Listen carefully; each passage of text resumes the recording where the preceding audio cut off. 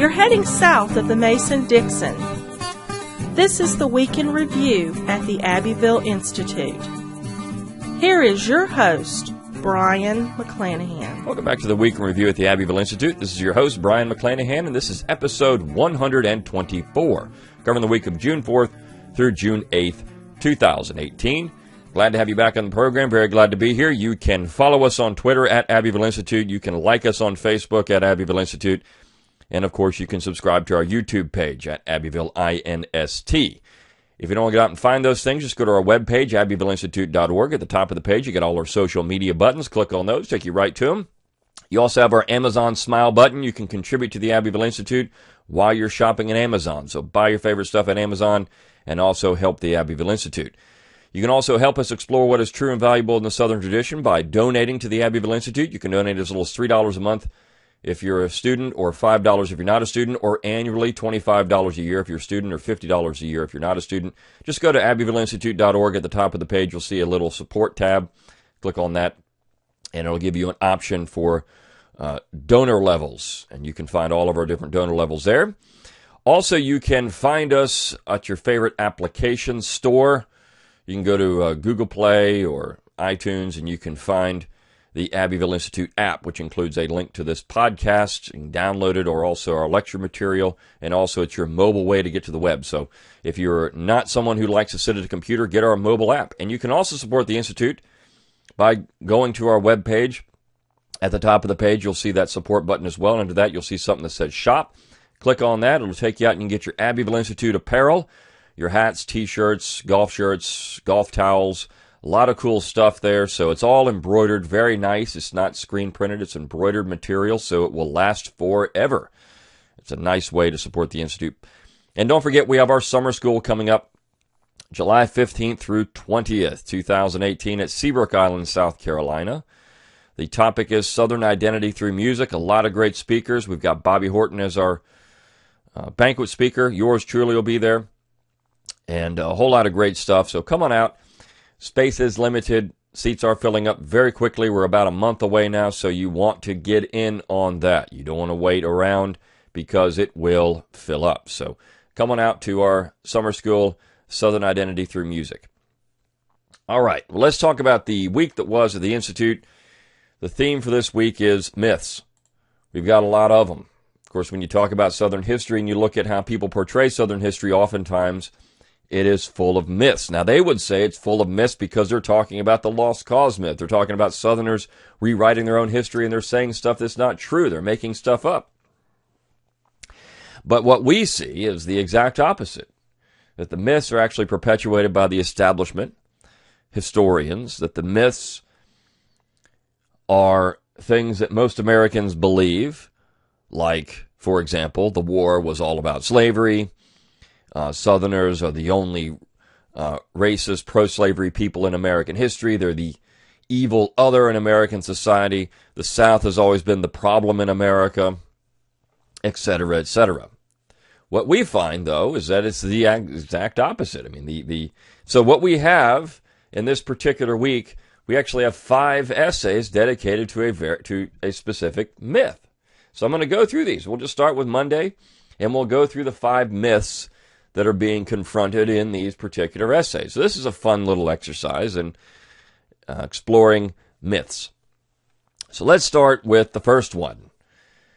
Myth: West Virginia was a Union stronghold and legally created during the war. In fact, it was legal secession, and as opposed to illegal secession. So Confederate West Virginia, West Virginia was pro-Union. Confederate West Virginia never existed. Myth.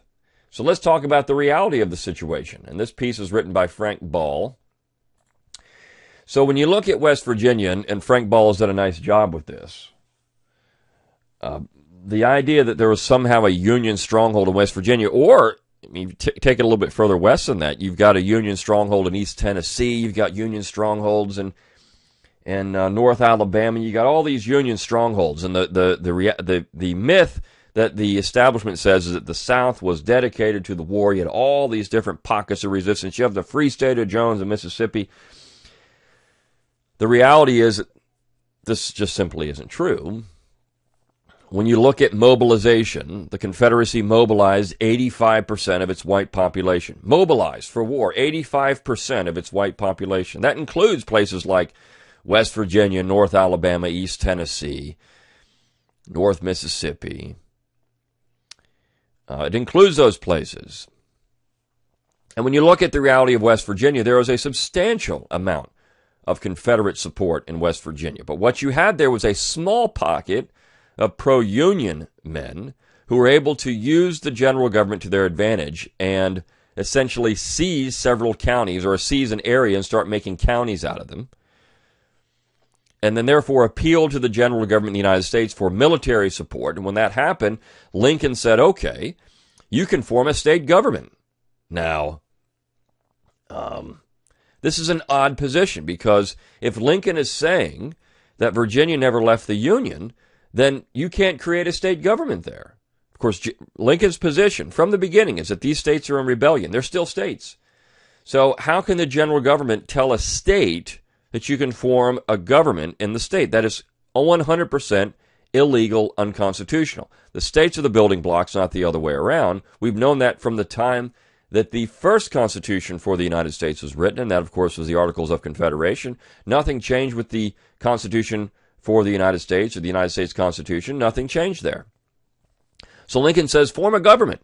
And then they appeal for statehood, which means that essentially a state is being created within a state, and in order to do that, it had to have the permission of Virginia, which it didn't have. Now, if Virginia is still in the Union, then it would have the legislature of Virginia would have had said, okay, you can create a state out of Virginia. Then it would have had to go into the Congress and been approved. Now, he got that part of it. The Congress said, oh, yeah, we've got West Virginia. Of course they're going to say that. So people will often say, well, you Southerners don't support secession because if you did, you'd support the secession of West Virginia from Virginia. Big difference here, right? You can't create, it's in the Constitution. You can't create a state out of a state without the permission of the state. Whereas when you look at Article 1, Section 10, it doesn't say a state cannot secede from the Union. There's no express prohibition on it. And every power that was not granted to the general government by the states is reserved to the states. That would include the reservation of secession or also nullification. So this is a great essay because I think Frank does a very nice job getting into the issues that led to the illegal creation of West Virginia, and also the myth that somehow West Virginia was this Union stronghold,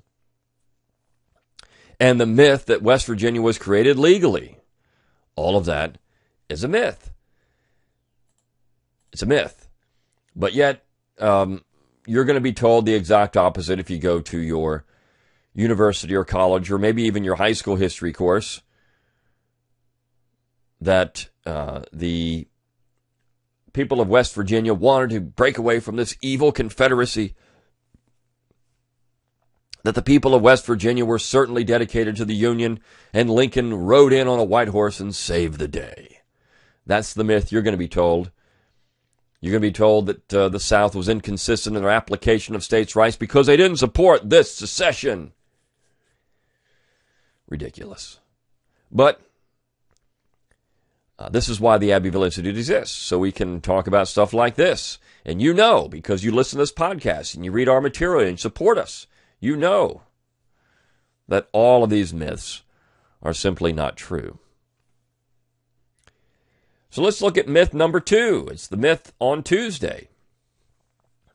Myth.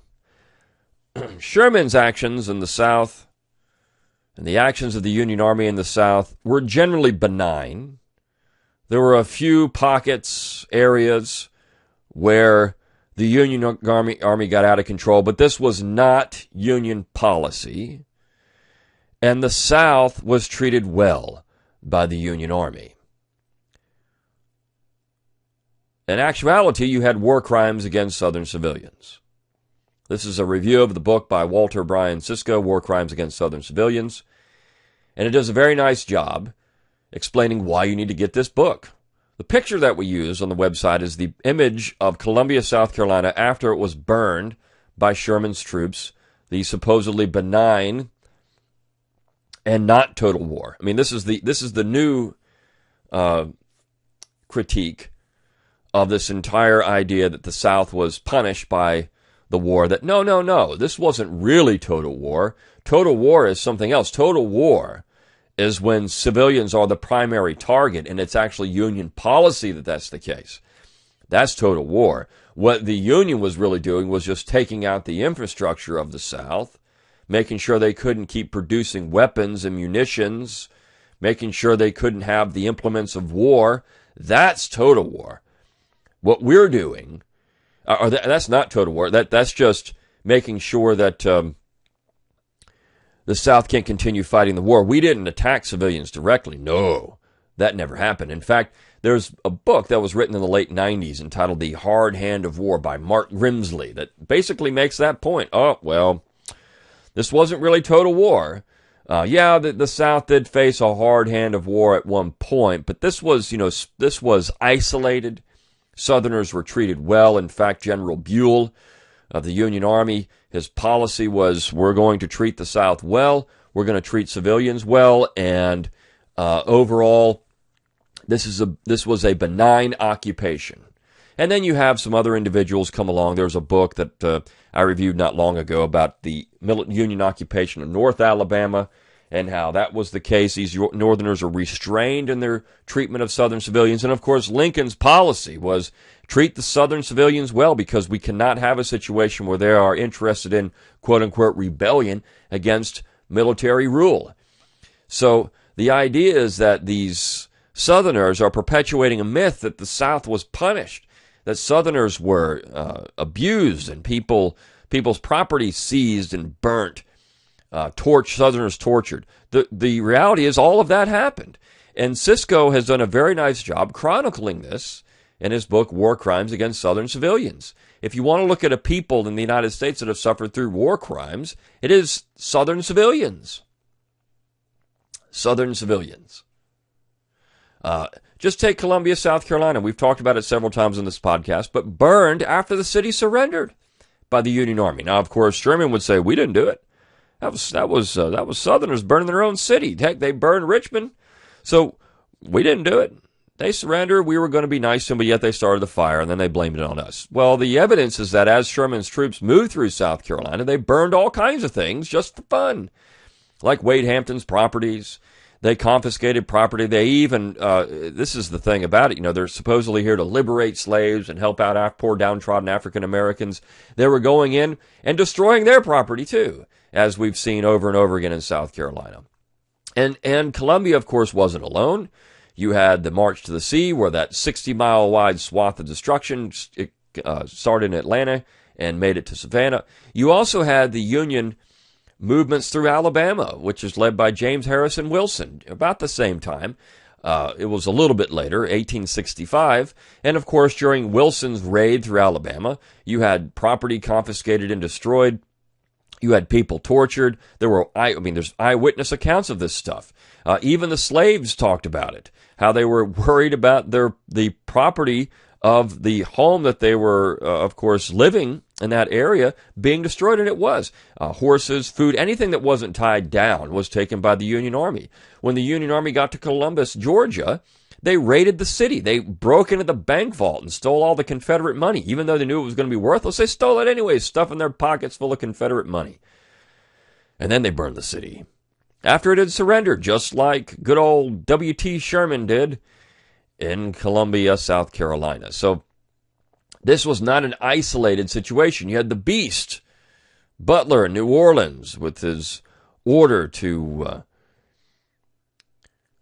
make women ladies of the night, essentially, just because they supported the Confederacy. Ridiculous. But this is the idea. All of that stuff is just exaggerated by Southerners to show that the Union Army was a bunch of bad guys. They really weren't. They were just really good guys. They were just the good guys. And the good guys, sometimes, as Sherman says, war is hell and you got to punish the opposition. And Southerners deserved it anyways. They seceded from the Union. They deserved it. This is what the myth is. That's the real myth. They were traitors. They had to be punished. The reality is that war crimes were committed. The only people on American soil to ever face war crimes on American soil were Southerners. Now, of course, we know that POWs over in Japan or in Vietnam, these other wars, Americans faced horrible situations. Those are war crimes as well. But Americans on American soil, the only Americans on American soil to ever experience war crimes, came at the hand of the United States government. There was actually a essay I read a couple of years back, an op-ed, saying we should no longer call it, and historians are starting to do this now, we don't call it the Union and the Confederacy. We need to start calling it the United States and the Confederacy, because the Confederacy were the traitorous bad guys. So we got to call it the United States because it was the United States. That if you call it the Union, you're implying that the Confederacy was somehow legitimate, and it wasn't. Or you call them the rebels, or so what the idea is that the Confederacy is fighting against the United States, and because they're fighting against the United States, these guys are bad guys. I'm fine with that. I'm fine with calling it the United States because you had two separate governments, de facto, and I would say even de jure, even though some people disagree with that, de jure governments in North America. All right, so there's myth number 2. Myth number 3, the Pilgrims in New England began America and not the South. Not only that, the Pilgrims were these good people, and the South were these evil people. Now, this is an essay by Dissident Mama, and it completes her series of essays on Yankees, essentially, is what it does. The thing I like about this essay, she begins talking about how, she's converted into, she was a leftist at one point, and then had a revelation, had an epiphany that this was the wrong side. And she writes this essay almost as a self-exploratory journey into her current thought process. And of course, you get the idea, if you study American history, you take American history in your schools, that somehow the Pilgrims were here first, and they had the first Thanksgiving. The South is bad, the North is good, etc., etc. And what you get out of that are these false theories of equality and tolerance and these type of things. And of course, that saturates everything in education. So education soaks up these myths.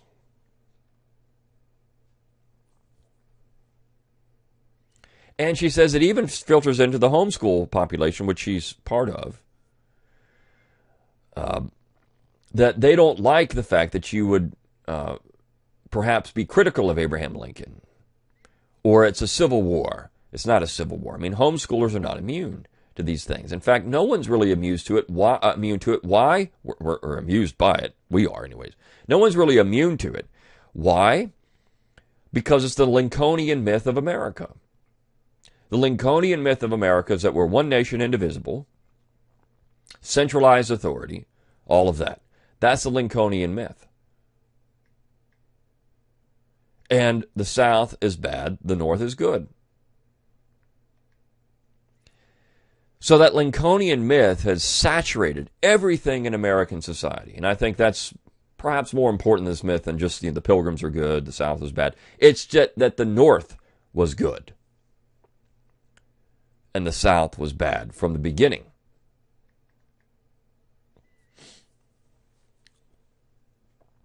And you go back and you look at, and of course, this is Hollywood, but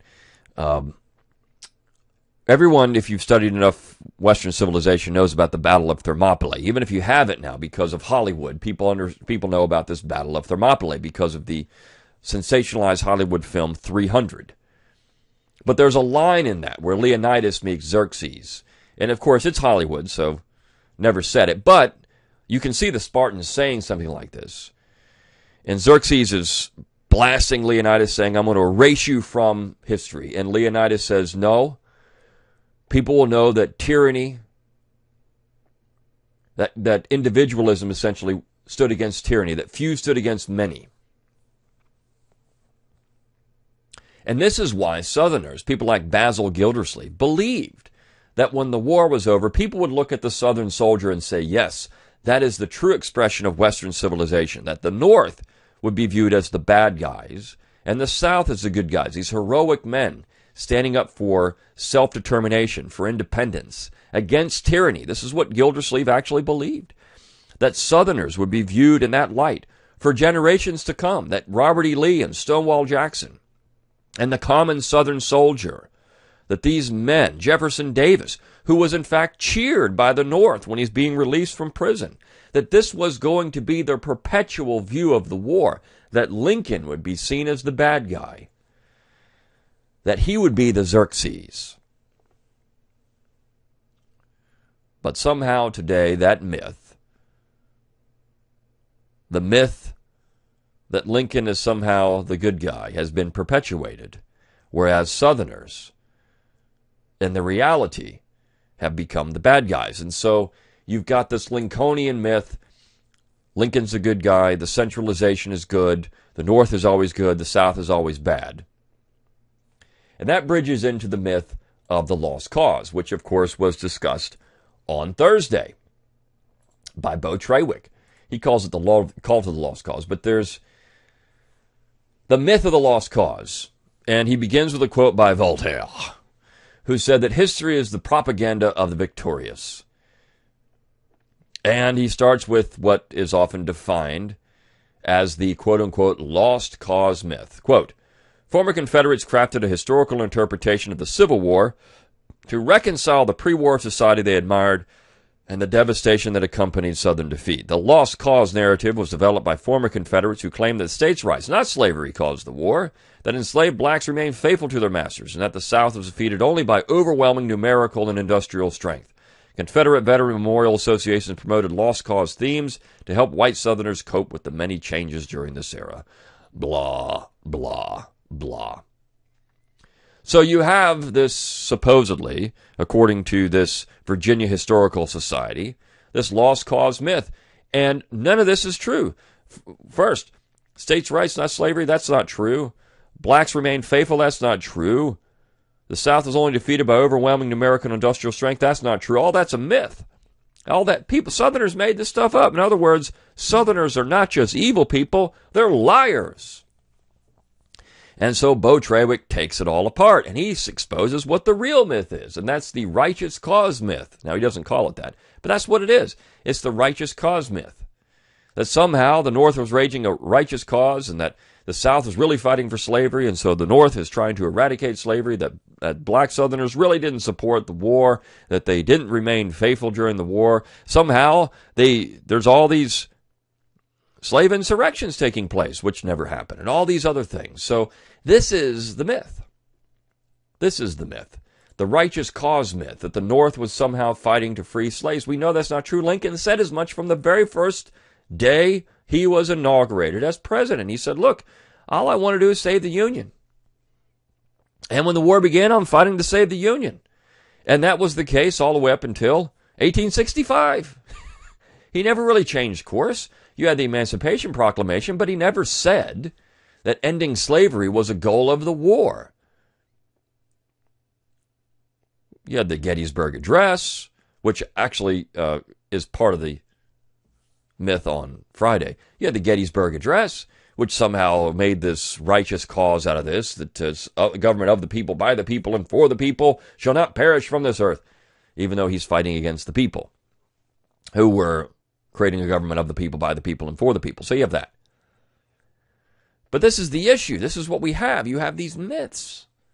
You have this righteous cause mythology that's actually incorrect. The lost cause, quote-unquote, myth is closer to reality than anything the North propagated after the war.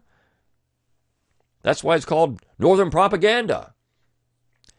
And when you look at Lincoln's position, I said he was fighting, for the Union till the end. At the Hampton Roads Conference, he was willing to put off slavery for 5 years and pay Southerners as up to $400 million to compensate them for their slaves.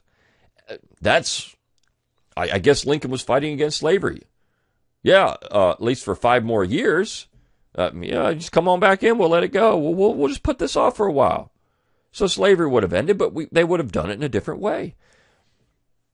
So the myth is that somehow Lincoln was an immediate abolitionist, that the South was just fighting for slavery and the North against slavery, that states' rights had nothing to do with this, that the South was defeated over by overwhelming odds. They were defeated by overwhelming odds. This is what Lee said. I mean, show me an example where that wasn't the case. That's somehow a myth. This is just ridiculous.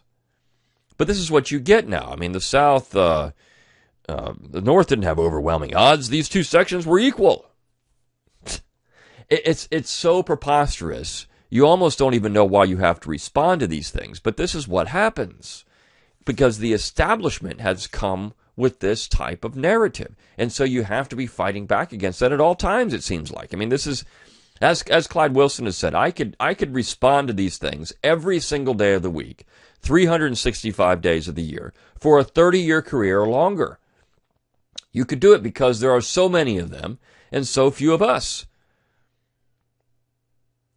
And so the establishment is controlling the narrative, and the narrative is wrong. You have, as Don Livingston said the other day to me, you have people like James McPherson taking off his professor robes and going around stumping for removing Confederate monuments. McPherson, a guy who knows better. He's done research. He's actually written books that are pretty good. The most important for Cause and Comrades, where he knew better. He knew what Southerners were fighting for. He knows better, yet he's going to go out and stump to take these things down anyways, because he can, because he's of the establishment. And if you're not doing this, well, then you're not really one of us. It's all about groupthink. Groupthink.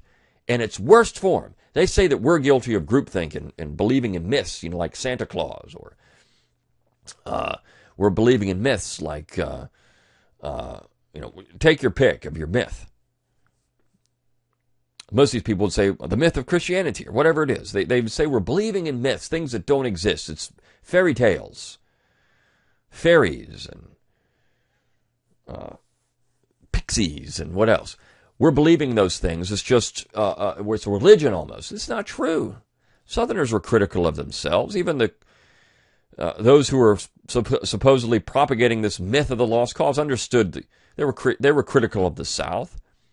But they were clear in their self-determination. And so last piece we have for the week is the myth of incorporation of the First Amendment. This is written by Joe Wolverton. It's another myth, and this is an important myth because, and you would get into politics here, but the important thing about it, when you look at the 14th Amendment, it's the myth that the 14th Amendment somehow incorporated the Bill of Rights against the state constitutions. And this actually has to do with Lincoln's perception of America, that we're one nation. And so the 14th Amendment supposedly came in and said, okay, the first 8 amendments apply to the states, even though at the time, no one who wrote the amendment, or I could say no one, there was maybe 1 or 2 people who were interested in incorporation, but the Supreme Court actually knocked that down, that whole idea down, from a Lincoln-appointed Supreme Court. They said that's not true. The Bill of Rights doesn't apply to the states. Everyone knows this. John Marshall said this. And in fact, what's really interesting during that debate on the 14th Amendment in the Congress, there were some people that stood up in the Republicans and said, well, the Bill of Rights already applies to the states because just look at the language of the Constitution. It says in here that the Privileges and Immunities Clause, which means that the Bill of Rights already applies. It's part of the Constitution, so it applies to the states. We got the Supremacy Clause saying so. And you had other Northerners stand up and say, are you stupid?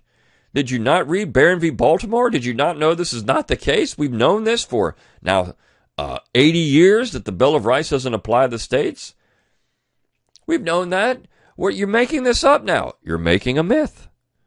And so then the Supreme Court, of course, knocks down the idea the 14th Amendment applied to the states, and that was not the intent of the 14th Amendment. And then you get the 20th century Supreme Court, which creates a myth, the myth of incorporation. This is another myth. And so you have all these myths in America. And why does this matter? Because you have the ability for the general government to centralize power through incorporation. Everything becomes a federal issue. The states become impotent. They can't do anything. They're emasculated. The states become mere corporate identities. They are not the building blocks of union. They are created by the central authority. This is what James Wilson was saying all the way back in 1785. Of course, everybody knew that was wrong back then. But yet somehow that myth of American history, the nationalist myth, has been foisted on us. The Lincolnian myth. So all of these pieces we had this week go back to really that singular myth in America, that we had an American nation of one people, and that the central power was supreme from the beginning. The states were just afterthoughts. Well, of course they ratified the Constitution of the states. Where else would they do it? This is John Marshall. We've had that myth, and of course that myth is entirely that, a myth. The nationalist myth of America. The righteous cause myth. All of these myths, those are the real myths of America. We're talking about the truth of American history at the Abbeville Institute, which, as I've said before in this podcast, the South is America. It always has been. The Southern position has always been the American position, but somehow these myths have overtaken Americans, and we've got these incorrect assumptions now floating around out there in the air. You know, it's just kind of you breathe it in and you think it. In American history, we've got Lincoln and the American Parthenon. He's the city god of Washington, just like Athena was in the temple there at of Athena at Greece. We've got that in Washington, but it's Lincoln sitting there and not Athena. He's worshipped like you would a deity, like you would a pagan god. He's the god of the state. And so that's what we're left with in American history. Until next time, good day.